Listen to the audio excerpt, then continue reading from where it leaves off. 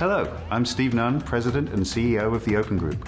Welcome to Toolkit Tuesday, where we highlight the various components and leading experts of the Architect's Toolkit, a collated portfolio of the most pertinent technology standards for enterprise architects. During the series, I'll be calling on a number of recognized experts who will bring their particular insights on how to most effectively use the various tools in the Architect's Toolkit. We'll have a mix of interviews, panel sessions, and pre-recorded presentations along the way. While all standards of the Open Group are designed so they can be adopted independently of one another, the greatest value for an organization can be derived when they're used in unison. The sum of the parts should be greater than the whole. In the Architect's Toolkit, we have collated a portfolio of the most pertinent ones for architects together, all in one place. For most of these tools, certification from the Open Group is also available, so practitioners can demonstrate that they have the skills required, and recruiters can take the guesswork out of the recruitment process, all backed up by our Open Badges program.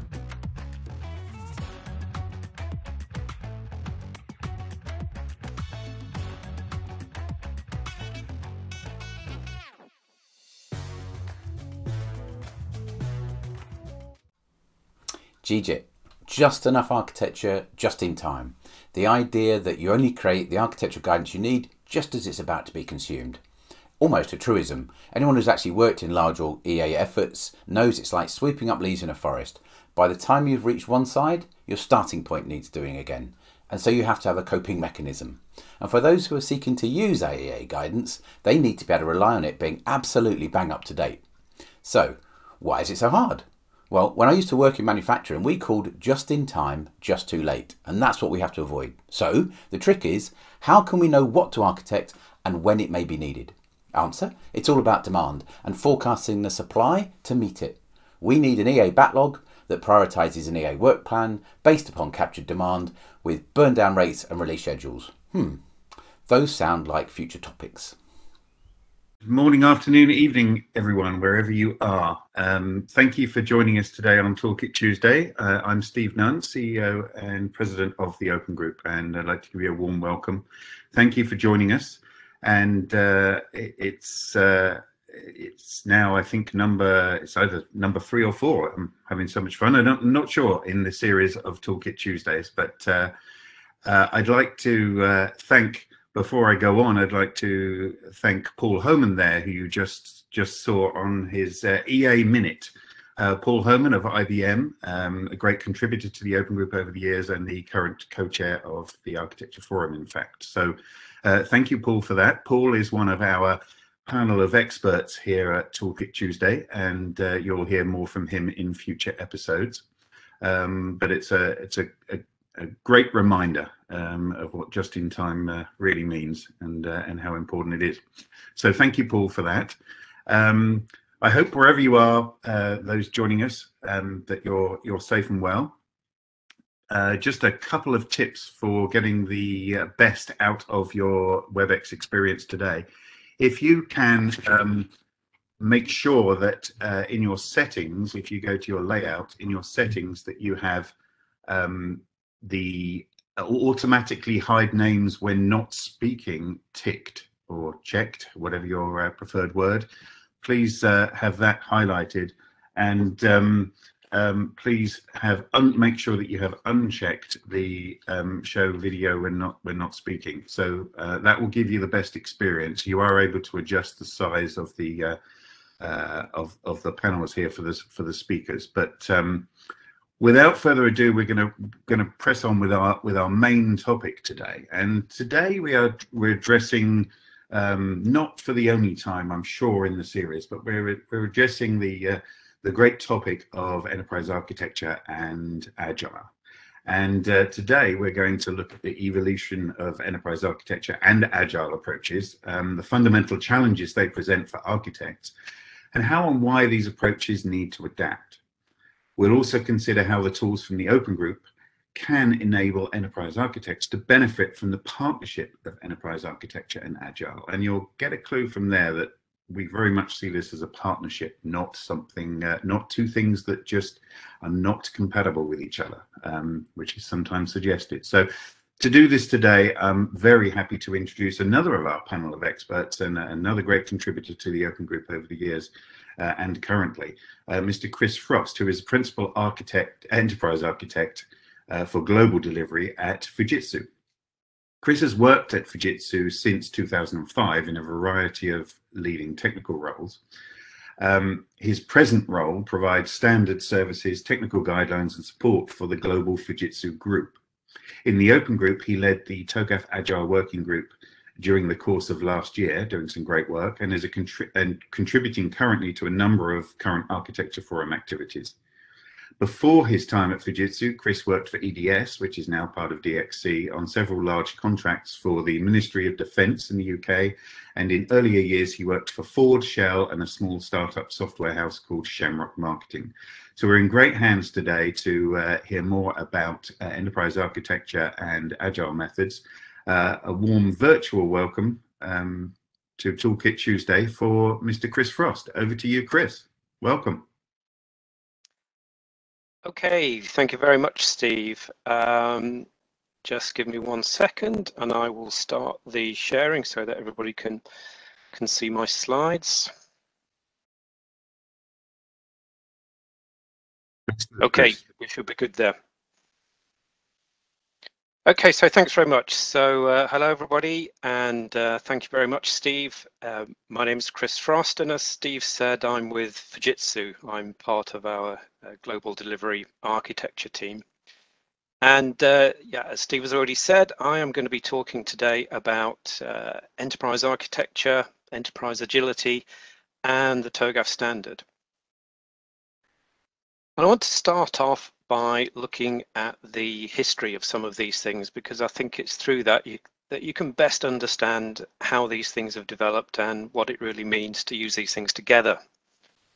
So if I start off by looking at some of the history from enterprise architecture, you can really trace the development of this back to around about the middle of the 1980s, when a couple of important things were published. The Zachman framework, which I'm sure a lot of you will be familiar with and will recognize, and a thing called the PRISM research report. And they were both really looking into this problem of how do you do large scale business change related to business needs and do that in a sort of logical, organized fashion. And if we move on to the early 1990s, important thing there from the enterprise architecture point of view was TAFIM. TAFIM, Enterprise Architecture Method, created and published by the US government. And importantly in the history here, this is really the first time at which you see the term enterprise architecture used as we know it now. And for those of you who might be TOGAF historians, you'll know that from TAFIM you can trace a direct line to TOGAF version 1, published in 1995. And then since then, we've had a number of versions of TOGAF. We're now currently at TOGAF version 9. Major version 9 was first published, 9.0, in 2009, and we're now at 9.2. If we turn to agile methods, again, similarly, you can trace those origins back to the early 1980s. Because around this time, there was some study into this problem of how do you make software development a little bit more predictable and a little bit less uncertain.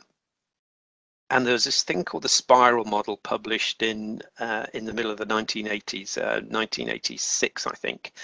And that was really putting forward this idea of starting with a small core of working software and then gradually building on that, going around cycles of development and planning, and sort of the notion of expanding out in spirals. And these ideas led on to rapid application development, RAD, published in 1991, a chap called James Martin, which was then sort of introducing this idea of these regular reviews with business representatives and doing these short feedback cycles. And then a major milestone in the development of agile methods, 1995, a publication of Scrum, from the paper by Jeff Schwaber. And this really introduced some of the fundamental concepts as we know them today, the idea of the sprints and some of the sprint ceremonies and the sprint planning and so on. Interestingly, in the Scrum paper, you won't actually find the term Agile at all. That doesn't really come along until the beginning of the 2000s. And in particular, we have the Agile Manifesto in 2001. And moving on from there, really the study has turned to how can we apply some of these ideas at scale, moving up from the idea of the single software development teams. And how can we apply them to more things than just software development? So, for example, we had SAFE published in 2007 from Dean Leffingwell's book, and Disciplined Agile, DAD, by Scott Ambler, 2014. So there's a couple of things in particular I want you to take from this piece of history. First of all, that these two things, enterprise architecture and agile, are pretty much the same sort of age.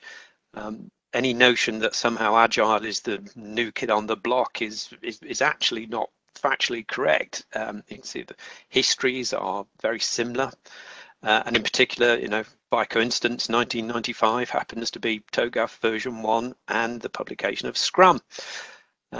So these things are similar ages.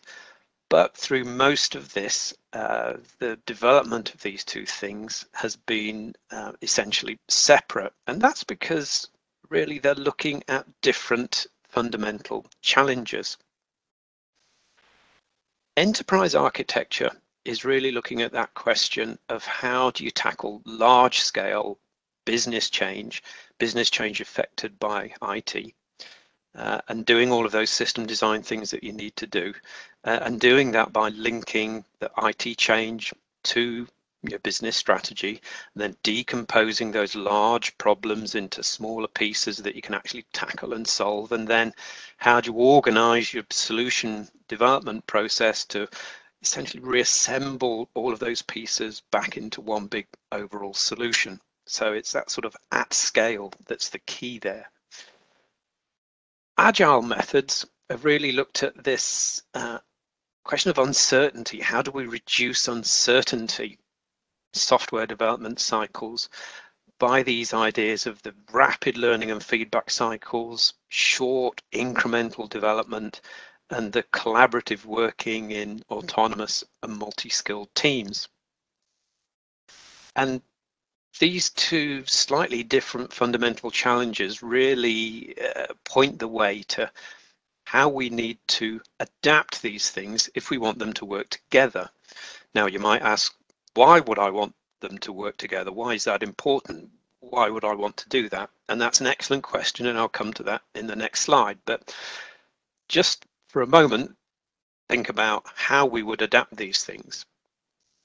From an enterprise architecture standpoint, what you've got to be thinking about is how do I develop my architecture in an iterative way? And then from that architecture, when I'm thinking about how I would govern the solution development, doing that in continuous ways, incrementally with the development of the solution development. And very importantly, prioritizing the delivery of the first working system components as soon as possible. So descending through the layers of architecture, through the design, getting the first working system components out as soon as possible. Then if I look at things from an agile viewpoint, then yeah, I need to accept the necessity of some design up front. Not big design up front, but some design up front. And coming from that, the architecture guardrails that you see commonly talked about in agile methods, and trusting those guardrails, they are there for a good reason. They are there to help us succeed. So I mentioned the importance of adapting. Why do we need to do that? Well, I think if we don't, there are some very genuine risks.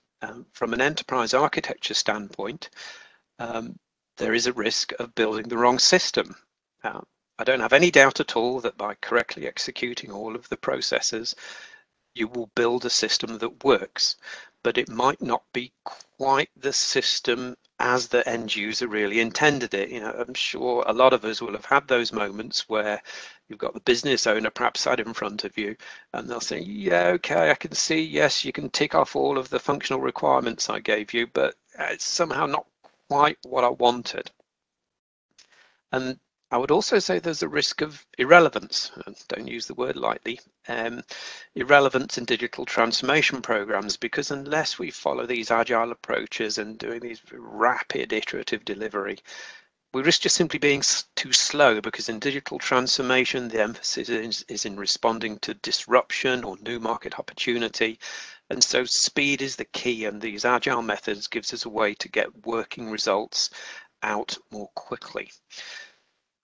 And from an agile standpoint, when we're talking about doing things at scale, if we don't use some of these enterprise architecture techniques, then there's a very real risk of integration failure with those large scale systems, in particular where you've perhaps got multiple teams working on separate aspects of the problems. If you don't have those sorts of overarching architectures, those patterns and those principles that everybody needs to follow, then there's a risk that those pieces just simply will not fit together. And another one is breaching non-functional requirements, because when you're following a development that is essentially led by end user interactions, by business owner interactions, the focus very naturally tends to be on the functional behaviors, you know, the things that you see on the screen, the buttons you click, the reports that are generated. And sometimes it's rather too late in the development cycles that things like capacity come out. Oh, by the way, there could be 1 million of these things a day, or oh, by the way, you need to be able to support perhaps 10,000 concurrent users, and those come too late in the development cycles, you can have a serious problem. And broadly speaking, these are the sorts of problems that emergent architecture alone can't solve. So if I'm an architect, what are the sorts of things I need to be considering as we go through these different stages of the architecture development? While I'm developing the architecture itself, while I'm in that architecture project, the sorts of things I need to be thinking about are, how am I dividing up the architecture into sprint size increments that I can deliver incrementally through the ADM cycles? And of course, TOGAF gives me some ways to do that straight out of the book. Very easy to see how, by dividing the work up according to those domains of business, data, application and technology, or by the levels of strategic architecture, segment, capability, you know, that obviously gives me some very easy ways that I can divide that work up into chunks of work that I can deliver iteratively. And as I mentioned before, getting to that first, what TOGAF calls the capability level architecture, the lowest level of architecture, as soon as possible, so that in turn I can get on to the first parts of the solution development as soon as possible and be producing those first working components of the system, showing the business owners the first working components, showing some business value, and of course starting those cycles of learning and feedback. And when I'm then, as an architect, thinking about what sort of things do I need to be doing as we're working with the construction teams, the build teams, developing the solution, then it's those things of building the architecture, setting the architecture guardrails, creating the runway, and governing not through those sort of fixed stage gates, not by asking the development team to come to some big architecture board review in 2 months' time, but by continuous interactions, working with the development teams on a much more continuous, ongoing basis, and doing things like possibly joining in some of those agile ceremonies as you go through the development process. Then when it comes to the operational end of the life cycle, the sort of things I need to be thinking about as an architect when I'm thinking about the solution operation is, how is this solution going to be agile in operation? And in particular, I would single out functionality and capability and capacity. So how do I make this solution agile to adapt to changes in functionality? How do I introduce new functions or change functions? And it's these sorts of considerations that often lead you down the path of perhaps microservices architecture and that sort of thing, and canary testing and all these sorts of things. And how do I make it adaptable to capacity? How do I scale up? How do I scale down? And the techniques that there are in design and construction to enable easy changes of capacity.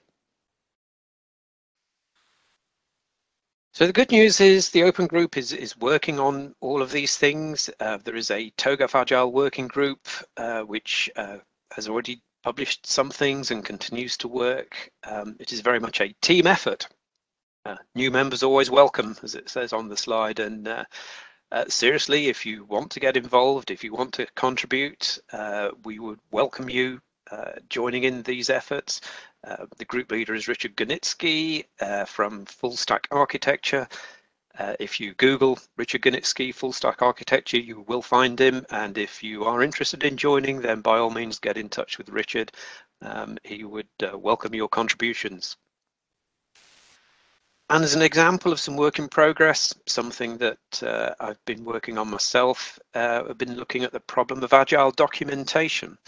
Because although documentation is very much the outputs often of what you're doing in architecture, by making sure you do that in an agile way, it sort of sets a certain cadence right through the whole approach. And so, like everything, it's about developing the documentation incrementally and using tool sets that support collaboration and automation in what you're doing. And finally, don't forget the needs of long-term access, where you've got your documents perhaps stored in some sort of agile tool set or some DevOps tool chain. That's great during the development program, but think about how would I access that perhaps in 5 years' time if I've now got perhaps some sort of archive copy of that database, but the tool chain has moved on 3 or 4 major versions of software. How sure am I I'll still be able to read that stuff in maybe 5 years' time? So think about perhaps exporting to proven stable file formats, something like a PDF. So I'll close out by saying there's already quite a lot of useful information in the TOGAF library about all of this. There is a very good white paper using agile practices in enterprise architecture, the core TOGAF standard documentation that's there now. Version 9.2 has an entire chapter on applying iterations to the ADM. And there is the Open Agile Architecture Standard. And these little codes I've put in bold on the slide here. These are the document code numbers. And if you go to the TOGAF library and put that in the search bar, that's the quickest way to get to these documents. Happy to say there will be additional guidance published soon about agile working, things like I mentioned, like MSA, how to introduce new technologies, and many other topics that are relevant to DX. So embrace these new approaches, and I would say be more Jedi. And that isn't an appeal to some sort of mystical, all-encompassing force. That is just enough design in front, because that's the real key of this agile approach, doing just enough at each stage to enable the next step. So embrace these new approaches, be agile, be more Jedi. And with that, Steve, I will hand back to you. Chris, that's great stuff. Thank you very much for leading us through there. There's lots in there, and people will get the slides in the chat channel. You'll be notified when the recordings and the presentation is available. So thank you very much for that, Chris. We don't have loads of times for questions, but we will take a couple of minutes if we can now. There's a question come up in the chat about documentation, and you mentioned it as needing some, and the Agile Manifesto, of course, stresses the importance of working software over comprehensive documentation. So can you kind of go back to the documentation point and say what's your suggested approach on documentation here? You clearly said you need some. So yes, that's right. And people often do point back to the Agile Manifesto and this and what it says there about valuing software over documentation. Of course, that's entirely right, because at the end of the day, it is that working software you want. But if you go on to read the Agile Manifesto, it does acknowledge very clearly that there is value in things like the documentation. And if you read the history of the Agile Manifesto, it does explain that it's not an anti-documentation thing. So, the trick is to always just do the minimum necessary to enable that next step, that next iteration. But do make sure you do that minimum, because it's all too easy to kind of undershoot. Yeah, it's a tricky balance to strike, but it is always that principle of doing just enough. Right. Thank you, Chris.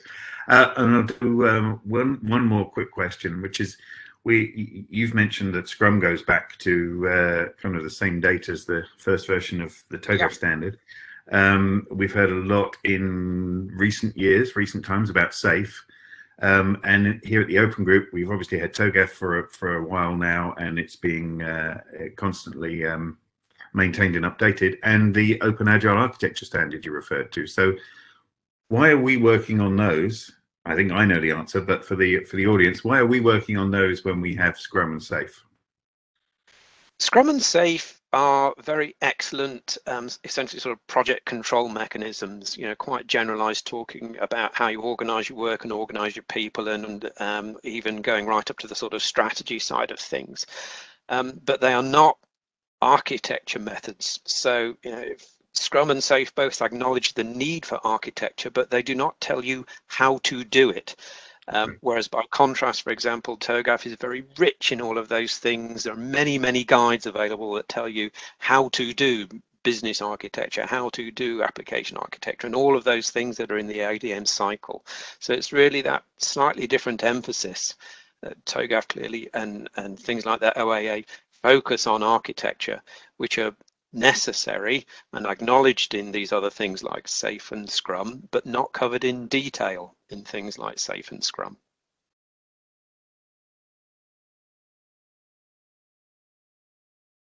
Right. Well, we'll leave it there, Chris, in the interest of time. But again, a warm thank you for your presentation today, and we will be making the slides available as well to answer a question in the chat. I think somebody's already done that, but for now we'll leave it there. Thank you very much, Chris Frost.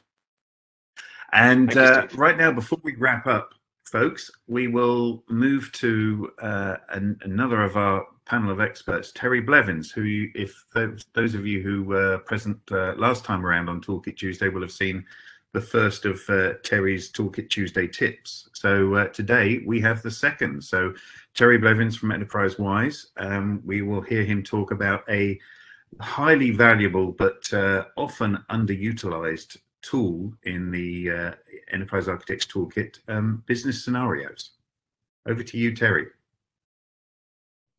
Hi, my name is Terry Blevins with the Toolkit Tuesday tip. So you have been asked to work on an enterprise architecture and you are wondering where I should start. That's a great question. And to be honest, I have seen efforts fail because this question didn't get the deserved attention up front. Well, if you don't know, the TOGAF Standard has an excellent approach for addressing this. It is called the business scenario method. The business scenario method helps you understand where the organization is feeling the most pain, so your work as an enterprise architect could be focused on real issues. The business scenario method helps you and the organization itself get a better understanding of the high-level requirements and constraints that need attention. The method also helps you understand how to bring in the right people in the organization to pull out the real pain points and the ramifications of not dealing with those pain points. Getting development, operations, and management people together helps build trust, generate a shared understanding of priorities, and establish bridges that down the road will make it easier to implement change.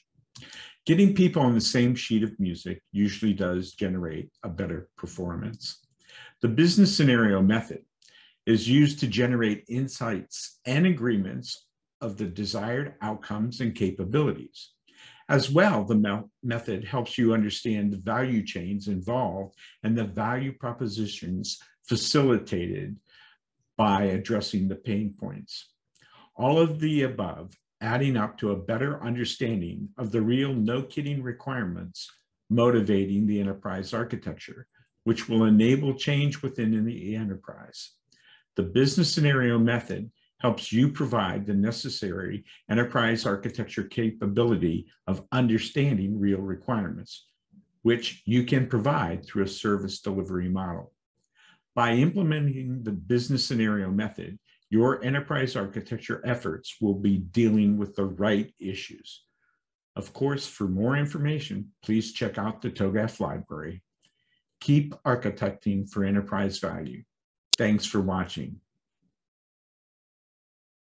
Thank you again, Terry Blevins, for that. Yes, for more information about the business scenarios, you can find that in the TOGAF library at the Open Group website. That is it for today, folks, for today's episode of Toolkit Tuesday. Please join us next time, 2 weeks time, when we'll be hearing about the 7 levers or levers of digital transformation, depending on your preferred pronunciation of the word. The 7 levers or levers of digital transformation. It's a great, we have a white paper on the topic. It's a great presentation that you'll hear from Dave Hornford of Connexium. So please join us 2 weeks today for the next episode of Toolkit Tuesday. In the meantime, keep well, keep safe, and keep architecting for enterprise value, as Terry left us with that closing thought. So we'll see you in 2 weeks. Meanwhile, I'm Steve Nunn. Thank you for joining Toolkit Tuesday.